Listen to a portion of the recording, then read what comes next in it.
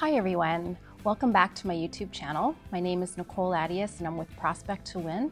On this channel, I discuss cold calling and sales strategies for getting in the door more effectively and efficiently. Stay tuned.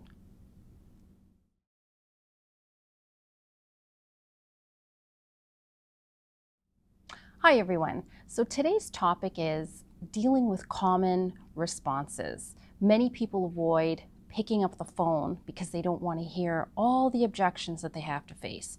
So these are the top 3 common objections people hear.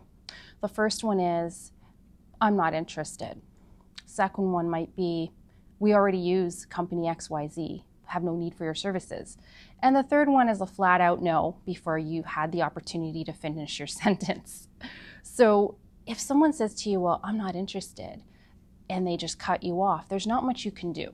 But if they say, I'm not interested, you can find out a little bit more and just determine, are they really not interested, or is it that they're just trying to get rid of you? So if they're really not interested, they may have had a bad experience.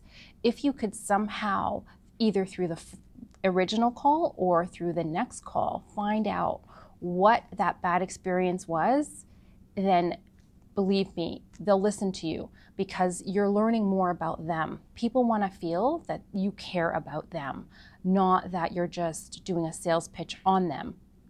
So that one might take a little bit of work and time.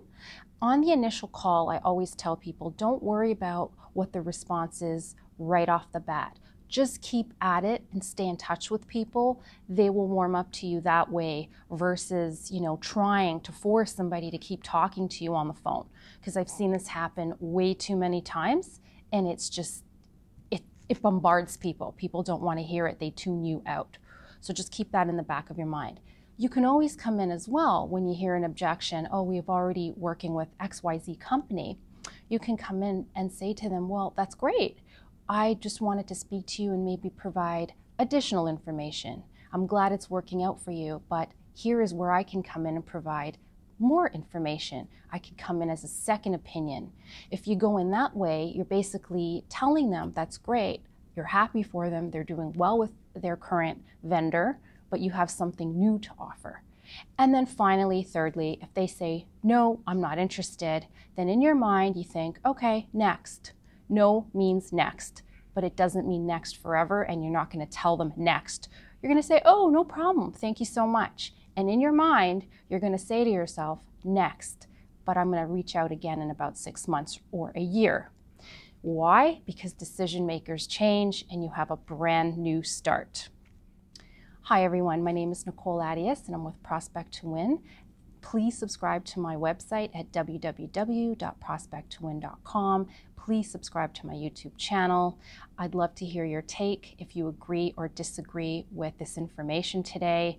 I have an upcoming program on the top 5 tips for effective cold calling on Wednesday, September 8th, 7 p.m.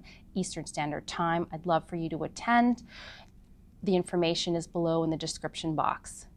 I'd love to hear from you. Please subscribe below.